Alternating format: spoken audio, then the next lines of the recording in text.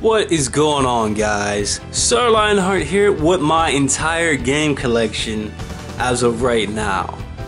Now, I did this video twice before.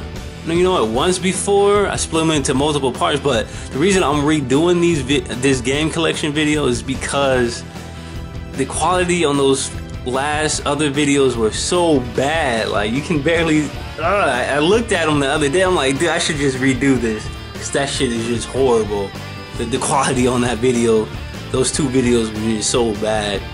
So I'm just gonna go ahead and pretty much re-examine all the games I own entirely for the PS3 and all the other games for the consoles and shit. So anyway, let's get started with the PS2 stuff. Star of the Ocean.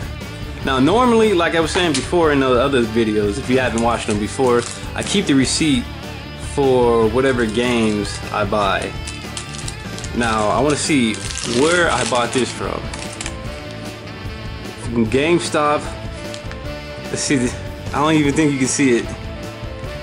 No, you cannot. It's so bad. But the date says it was on the 9th of November 2007. Holy shit. Holy shit. This is actually a pretty fun game. Star Ocean, this was the first game of the series I actually played, and not a lot of people like the plot twist to the game, but I thought it was pretty cool. It was unique at the time for the plot twist. The plot twist, I don't want to spoil anything, but it's pretty damn game changing. Well, not game changing, but the series, people just thought of the series just died after this because of the plot twist that was in this game. I don't think so. It was still interesting. But anyway, Ultimate Ninja 3.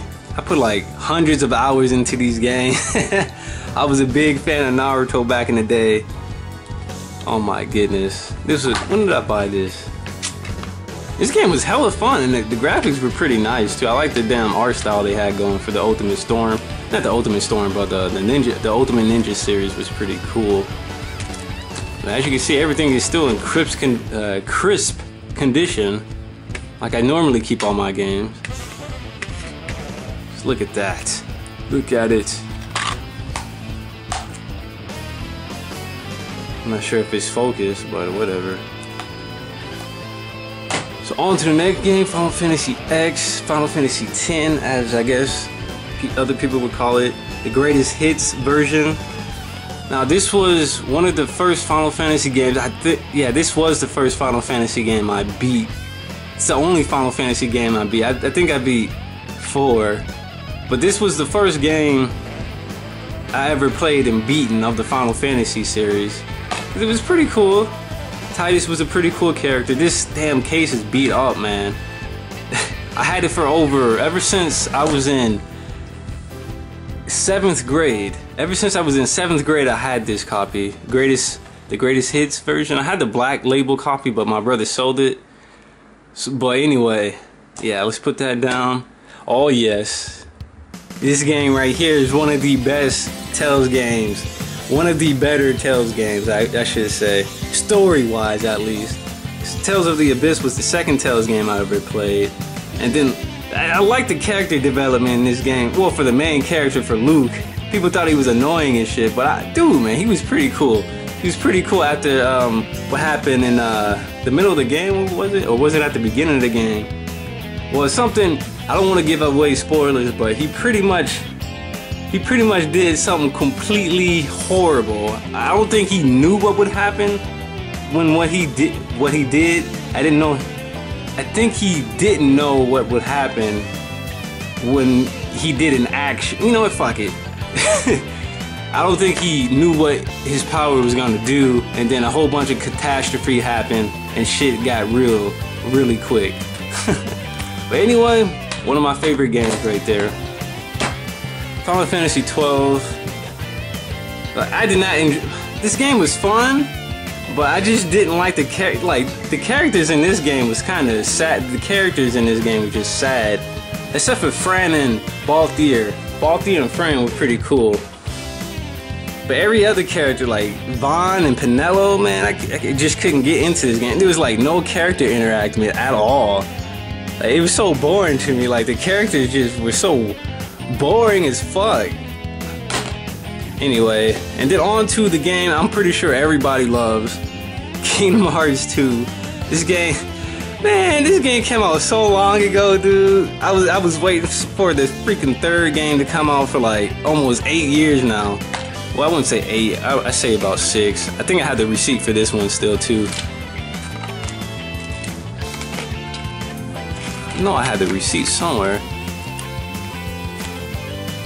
I guess I don't, but I know I bought this from a Walmart. A Walmart all the way back when this game came out. I think it was in May. But anyway, let's start with, I thought I had more PS2 games, to be honest. I know I did. What the hell? What's that last? I know there's one more. I'm missing one more. Probably one of the more better ones too. Well, we'll go through everything, and then if I find it, yeah, whatever. PSP, the shitty display model that GameStop usually has when you buy games. But anyway, this is Phantasy Star Portable 2. This is actually my second time owning this game. The game, this is one of the first that was the second Phantasy Star game I played. And the series is pretty fun. I mean, it's pretty grindy, but it's pretty fun to play with multiple people online. And I like the combat in here. It's action oriented, not no turn-based stuff. That's why I like these type of games. The same reason why I like Tales of the Abyss, or the Tales series, because they're more, instead of like in Persona where it was turn-based, it's actually like action oriented, where you can control the actions of all the characters and their moves. But anyway, Final Fantasy IV. Yeah, I pretty much almost own every Final Fantasy game at this point, except for probably the first one and the second one. But Final Fantasy IV, this is actually probably my favorite Final Fantasy. This remake is okay, but my favorite Final Fantasy IV remake was on the DS, where they actually gave you an augment system, which was pretty cool because I think it made the gameplay a lot more funner that way. It wasn't just generic as hell. It was pretty fun. But anyway, let's see. I still got everything to this. Look, I never even opened this stuff. Whatever this is. I think this is like a card pack. And I also have a DLC code for the Night of the Twin Moon for Dissidia. I also have that game. I have Duodecimum Dissidia 2 or whatever the fuck it is. It's pretty much the second version of Dissidia, which is a PSP fighting game of Final Fantasy characters. But let's see, when did I buy this? I bought it last year around April. I know that. Can you guys see that? Hold on a second. Let me sharpen this up. You guys should be able to see it now. Yep. On the 11th of June 2011 is when I bought that. I always keep my receipts, man. Tales of the World, Radiant Mythology. Now, someone mentioned in the comment if I ever played this game. Well, this answers your question right here. This game was hell of a lot of fun. It had like all this. It was like, this game is like, basically it has most of like the first generation Tales characters inside this game. It had characters from Tales of Symphonia, Tales of the Abyss, Legendia. I think it had it up to Legendia, I believe. Yeah, Legendia. It had everyone up until, not everyone, but a lot of the characters up until Tales of Legendia is what I can remember. I don't think they had anyone. I think it was until Radiant Mythology 2 when they started adding like Grace's characters, Tales of Hearts characters and such. But yeah, this was a fun game. I wish this game was online. This game would have been so perfect if it had online play. It would have just been outstanding.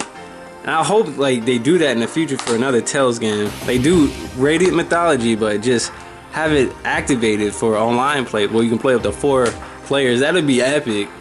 I know they can pull it off. They just too lazy to build that network for that game.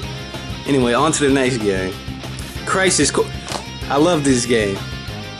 Final Fantasy VII Crisis Core. I love it more than Final Fantasy VII because the story to this is so much better. I love the ending to this game. I almost shed it. I did shed a tear, okay, to this game. I ain't gonna spoil it, but that shit was sad. That shit was sad, man. As soon as I beat the game, it started raining. oh my god. Alright, so it's still good. It's still good. I think I had just recently rebought this and played it again. Just last year. Let's see. The 19th of August 2011.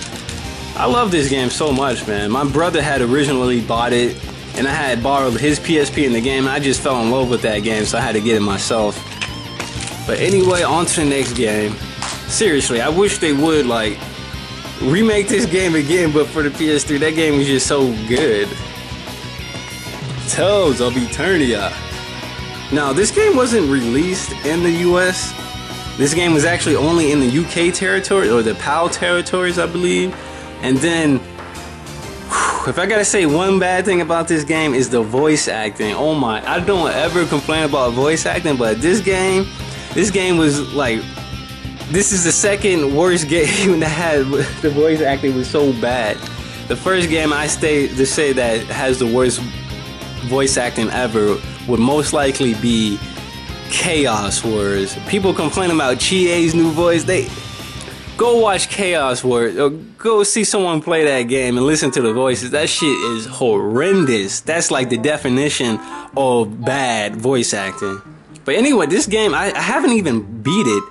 I played like the first 4 hours, but I just quit because there was so many other games I could play at the time. I need to restart playing this game. Maybe that might be another playthrough in the future, but who knows. A lot of these games I haven't even beat, like Star Ocean, the first Departure, as well as the second Evolution. Now, I played, the only 2 games I beat of the series were The Last Hope, as well as, what do you call that game?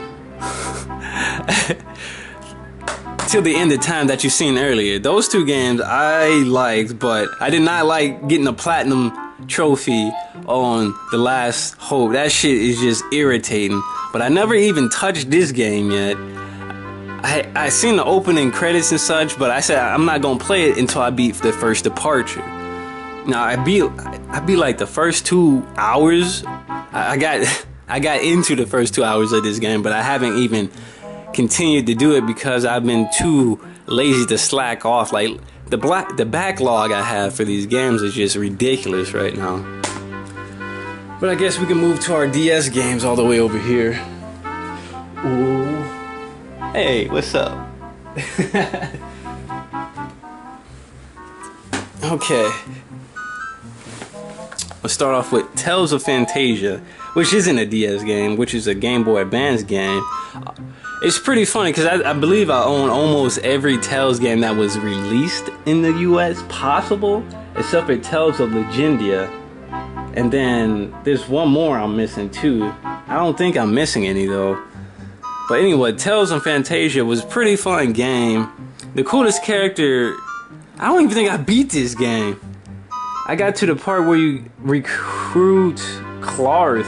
I think that's his name, Clarth or Claus or something. I forgot what his name was, but I'm pretty sure I didn't beat this game. I think I got like halfway through it. I got to some seaside town. I know in this one you actually get summons. You have to go around beating the summon spirits and such, I think. And then you had some dude that collected summon spirits, or he could summon spirits like in Tales of... Oh yeah, that's what this game is. It's actually like a prequel to, no, not a prequel, but a sequel to... It's not even a sequel. Tales of Symphonia is like a prequel to this game, I believe. I'm not exactly sure. I need to look up my information, but I'm pretty sure Tales of Symphonia and Fantasia are connected somehow.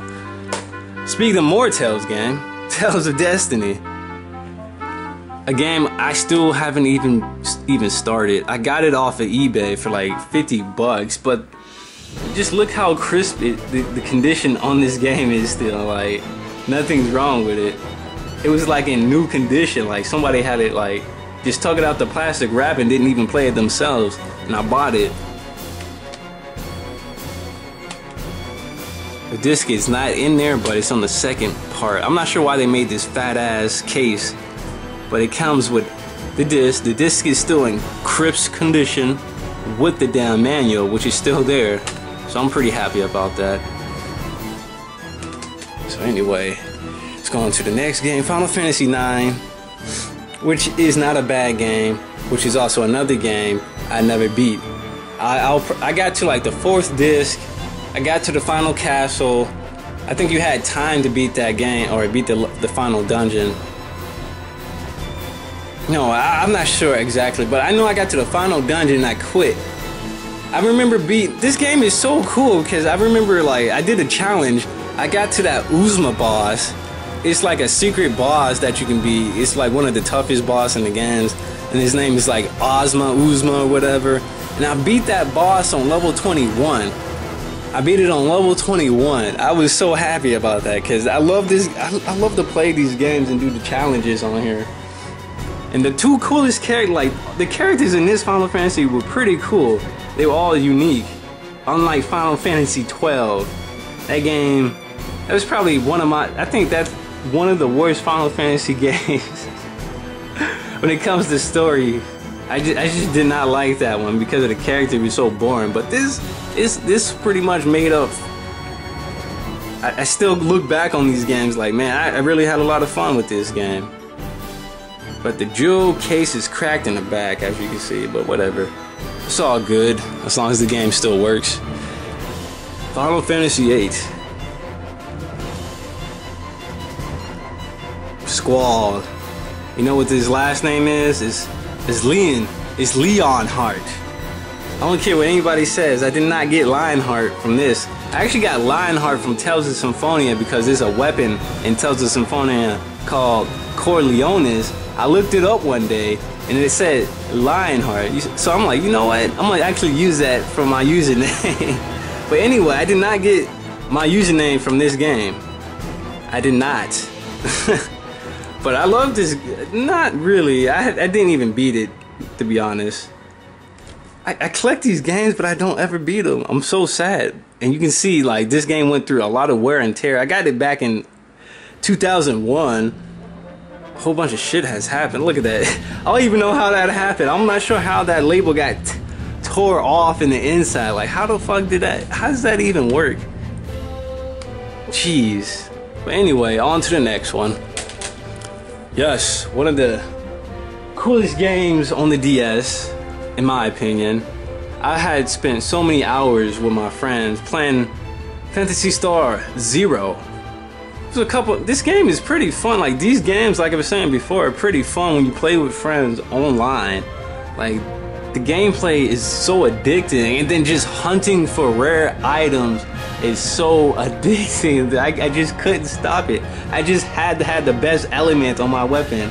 It had to have the best affinity. Like, I know, like, weapons in this game, they drop and they come in different elements like fire, ice, or whatever, and then they have like level, and depending on the percentage is how much damage that element does to whatever enemy. So I mean, I don't want to go into it, but it was just fun playing this game with friends. Pokemon Diamond. I don't think I have much to say, but Dialga, my Dialga, man, you don't want to see my Dialga. I think he has max, my Dialga has max IVs and special attack. His special attack was like 410 or something, 408, something around that. But my Dialga, man, people don't like using legendaries in battles, but I don't even enter tournaments. But I like just playing Pokemon because it's Pokemon. The first game I ever owned was Pokemon. Go figure. So you know what? I had to keep the tradition alive and get every other Pokemon game, except for Black and White 2. Like, I couldn't even keep up with the Pokemon series at Like once it got to black and white 2, I just like, what the hell? I didn't even finish Soul Silver or Heart Gold. I was so salty. I just couldn't keep up, so I just kind of gave up on Pokemon after Black and White 2 came out. Resident Evil Revelations, a game I didn't even beat. It's not in the case because I have it in a separate case, a carrying case like this case. And I might as well show you the 3DS too. Revelations. I heard this game was actually, no, this game is, that shit was kind of scary because I was playing this game in the dark. That shit was, it was creepy. It was creepier than Resident Evil 6, to be honest, but I didn't beat it. I got to it was the mission after the laser hit. That's why I quit. Like they was destroying this town with this laser. But anyway, I want to show you something. Let me show you my 3DS. I have the limited edition Zelda Ocarina of Time 3DS, which is pretty dope because I like the gold, whatever you call this. I don't know what I'm supposed to say. It's like engraved into the damn 3DS, but it's pretty cool, man. I like it. I keep it clean, so nothing's wrong with it. I clean it like every other day. Even if I don't play it, I'll like make it a habit to clean it so I can keep it in good condition. So if I do decide to sell it, someone will have a nice clean 3DS. What it tells of the abyss is in the game. That was the last game I was playing. On to the next one. Golden Sun Dark Dawn. A game I was so mad because this game was not as good as The Lost Age with Felix in the game. Where I mean, they eventually all combined together, but this game is pretty much the children's story. I didn't like the game as much, so I quit playing it. I didn't think it was as epic as the second one, or the first one for all that. The first one was pretty good.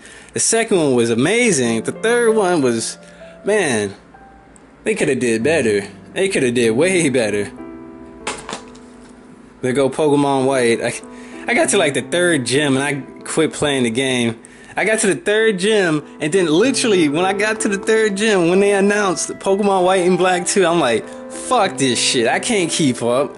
So I just quit playing the game. I just quit playing the game, dude. I own like 2 copies of this game, but my brother sold this. He sold another one. My second older brother sold this copy when we all lived together. I was so mad. I was so mad because this is my favorite remake. This is my favorite Final Fantasy, my favorite version of Final Fantasy IV because of the augment system they had added into this game. It was so epic, and the graphics were pretty good too. I didn't like the PSP remake all that much. It was pretty much the original game, but easier. But this one was a lot. It was like the Japanese version. It was like the hard version, and then they gave you the augment system. Pretty much. This game was my favorite. That's my favorite Final Fantasy game. And then, as you can tell, I bought this game 2 times only because I'm gonna keep saying this throughout this whole video. My brother sold one of the copies. He didn't sell the case, but he sold one of the damn copies to the damn game. See, one's not in there, but the other one is. As you can see, and I even still have the poster and everything for that. The world ends with you. I logged like 70 hours into this game, alright?